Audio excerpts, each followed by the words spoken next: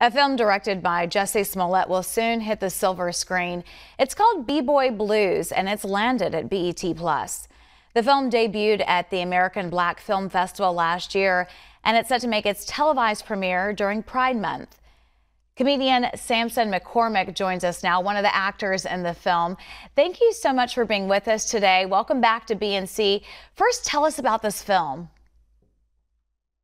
Good morning. First of all, I am really excited about the film because it is a very important story that needs to be told. Anytime we are able to have a conversation around sexuality, around what that looks like, around masculinity, the different things attached to that, it's always really important. And secondly, I'm not just one of the actors, I'm also the co-executive producer. So I'm happy to be, pushing this out there. Well, that's terrific. Love your amplified role in this production. Give us a preview of the plot. The story is based on the 1994 novel from James Earl Hardy, and it's basically a story about when two different worlds collide. So you have Mitchell, who is he's a journalist, very professional, about his business, and then he runs into this guy who sweeps him off his feet named Raheem. And Raheem is about that thug life. Okay, Raheem brings that thug passion in his life and rocks his world. And when somebody just comes into your life and starts rocking your world, you don't always make the best decisions. But he sees deeply into Raheem's soul, I guess. That's the way to say it. I'm trying to be appropriate for the screen. I get excited telling this story. I can see it in your face. I love that. It's So so good. basically, he's bad, but it feels so good. Oh yes. So you mentioned this is based on James Earl Hardy's book. How does it differ from the book? How does the movie differ from the book? I think the only difference from the book is that it takes place now. The book is set in the early 90s because it originally came out in 1994. So people in the film, they have cell phones and stuff like that. Other than that, it's the same story. Okay, all right. Tell us about your character. Who do you play? So my character is a gun-toting, cussing, fighting somebody who don't take no mess, and they have a party at his house, and he basically just is in there kicking folks out and cussing them out and carrying on. A no-nonsense trash talker like I am in real life. Well, that's good to know. So there's some real authenticity in your character. I know that you worked with Jussie Smollett on this. He directed the film. So what was it like working with him? Well, working with him was fun.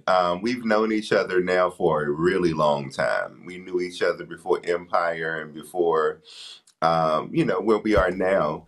And so we've always wanted to do a project together. I will say that he and I are both very passionate, strongly creative minds. So, that comes with a little bit of fighting, but we created something that we're very proud of, and I'm so happy that we get to share this with the world. All right, well, you got to give us the tea on that. I mean, what happened? Was there a moment when you two really maybe butted heads, but then it turned into artistic beauty?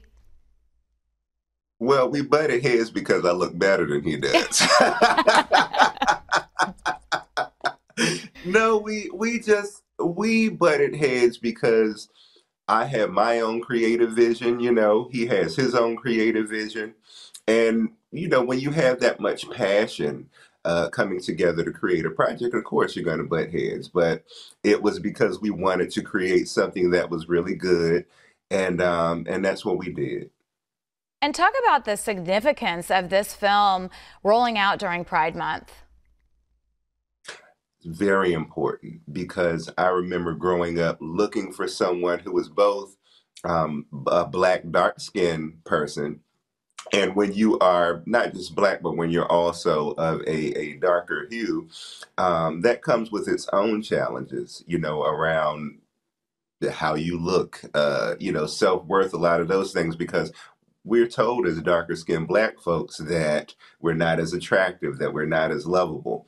And then add on top of that being gay, it creates a lot of internal conflicts and a lot of different self-worth issues. So to be able to see a story like this with two dark-skinned black gay men is going to be very affirming for a lot of people.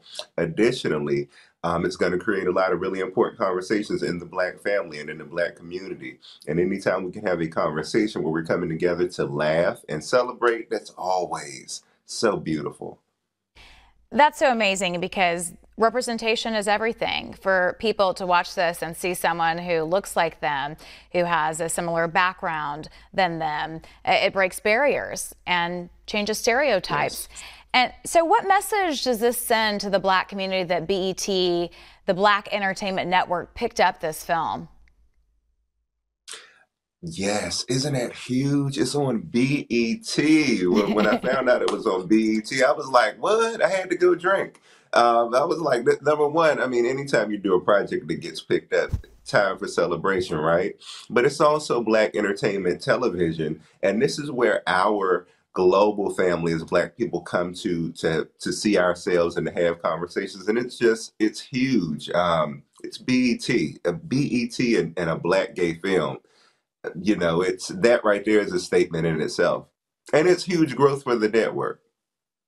Sampson, I mean, you're a writer, a comedian, an actor, an executive producer. You do it all. So what's next for you? Who knows? I am touring this summer, and so a part of what I do is make sure that I use the platform of comedy to have, again, really important conversations. We laugh, but it is an opportunity for us to observe what it is that we deal with as a community. I'm also working on a couple of other films. I just directed another project called Ruse Blues, and it was written by Donnie Hugh Frazier, who was in a couple of my other films. You also got to check out Love the One You're With and Party and Play. And both of those are on Amazon Prime. Those are films that I wrote and produced. Well, look forward to seeing it all and continuing to follow your journey and watching you soar. Sampson McCormick, thank you so much for being with us here on BNC.